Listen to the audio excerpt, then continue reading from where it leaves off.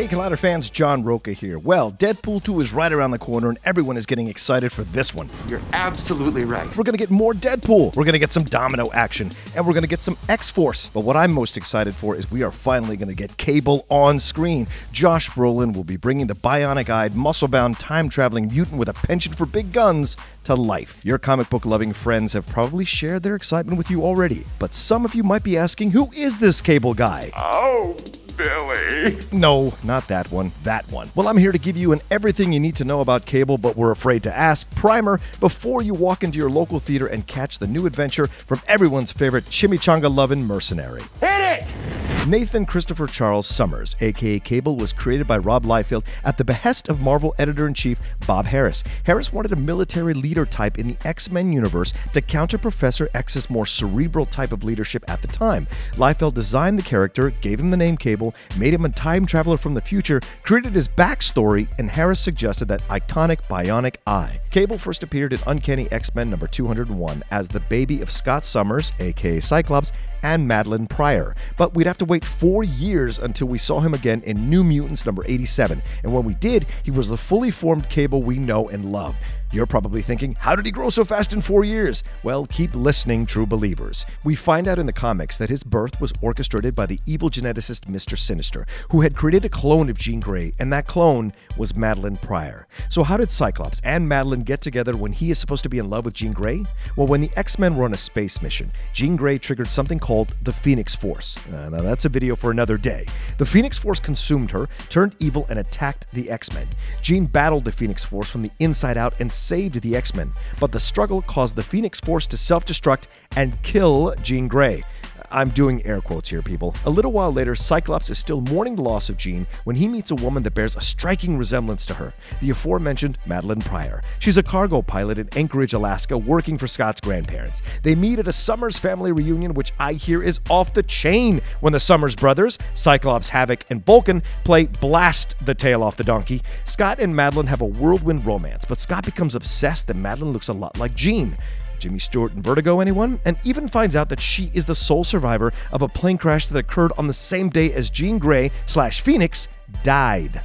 Still air quoting here, people. He confronts Madeline about it. She gets pissed, punches Scott, and runs away. But she's abducted by the villain Mastermind as revenge for the Phoenix Force thing from before. The X-Men fight him off, and Madeline is almost killed.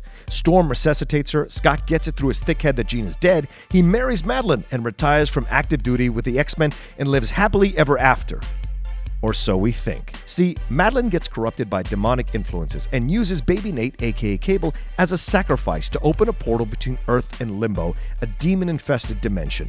Cyclops, X-Factor, and the X-Men unite to stop this from happening. We find out that the aforementioned Mr. Sinister had planned the union of Scott and Madeline, believing their offspring would help him take out Apocalypse. Yeah, that guy. Apocalypse learns of this, captures Cable, and infects him with a deadly techno-organic virus. I hate when that happens. After this all goes down, a member of the clan Ascani, a sisterhood dedicated to opposing Apocalypse, appears to say that she can heal Nate, but she has to take him to her own era, which is alternate Earth 4935. Cyclops, who is out of his mind with worry for his child and Madeline, agrees even though Ascani tells him that they will never see Nate again, and Cable is taken 2,000 years into the future. We find out that this mother Ascani is actually Cable's time-displaced half-sister, Rachel.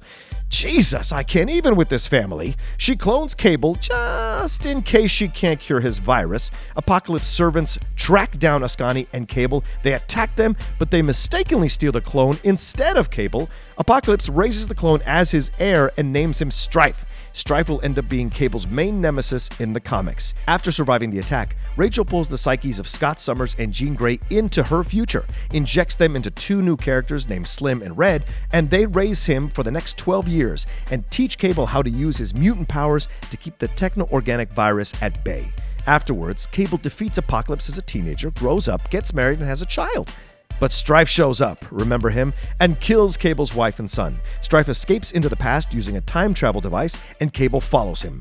Cable ends up in Scotland of all places, years before his actual birth, and is taken in by geneticist Morena Baccarin, who teaches him how to speak English. He calls himself Cable as a too-on-the-nose metaphor about being a link between the present and the future. Eventually, Morena sends him to visit her friend Professor Xavier in the US. He connects with Xavier, but his desire to capture Strife is too powerful, and he forms a group called the Six Pack to track down Strife. The group is pretty violent and leaves carnage wherever they go. I told you that Marvel wanted a military leader, didn't I? Eventually, Cable reunites with Professor X and becomes the leader of the New Mutants. He sees the potential the New Mutants have to help him destroy Strife, so he reorganizes the group into the X-Force. Boom. And now you are ready for Deadpool 2. One last thing to remember, Cable has an arsenal of super high-tech gadgets that allow him to time hop and teleport, weapons from the future, and a damn moon-based ship named Grey Malkin. We'll see how much of that ends up in the movie, because I got a feeling this one is going to be a nutty ride. Now, some of you might be asking, what about Cable and Deadpool? Well, this is not everything you wanted to know about Cable and Deadpool, but were afraid to ask. But if you want to explore their relationship, I would highly recommend diving into Cable and Deadpool Volume 1, Issues 1 through 6, to get a taste of their relationship as rivals, friends, and then rivals again, and then friends again.